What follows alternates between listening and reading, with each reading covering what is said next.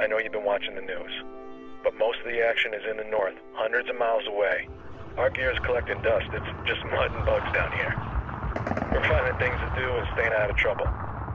If it does find us, our guys are tough as nails, and we're ready to get in the fight. But don't worry, we're Rangers. This is what we do. I love you, Chloe, very much.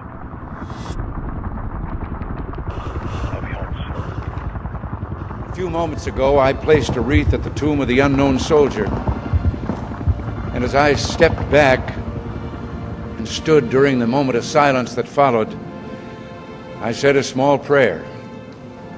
And it occurred to me that each of my predecessors has had a similar moment, and I wondered if our prayers weren't very much the same, if not identical.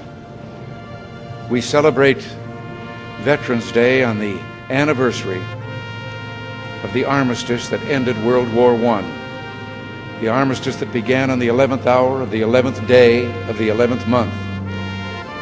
And I wonder, in fact, if all Americans' prayers aren't the same as those I mentioned a moment ago.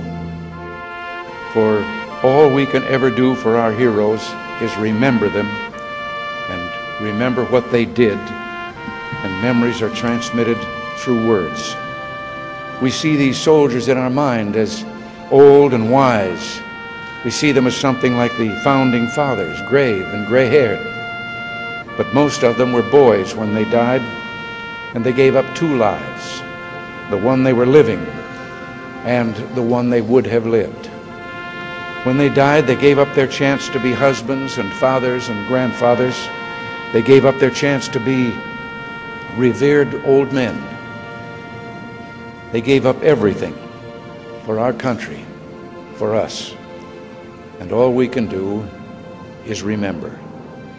There's always someone who is remembering for us.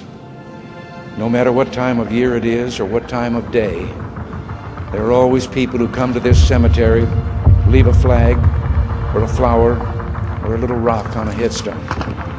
And they stop, bow their heads, and communicate what they wished to communicate.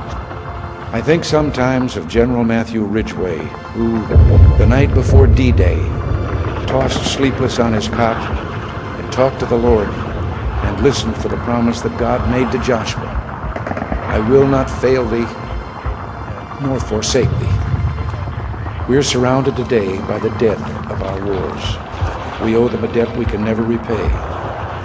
All we can do is remember them, what they did, and why they had to be brave for us. All we can do is try to see that other young men never have to join them. Today, as never before, we must pledge to remember the things that will continue the peace. Today, as never before, we must pray for God's help in broadening and deepening the peace we enjoy. Let us pray for freedom and justice and a more stable world. And let us make a compact today with the dead. A promise in the words for which General Ridgway listened: I will not fail thee, nor forsake thee.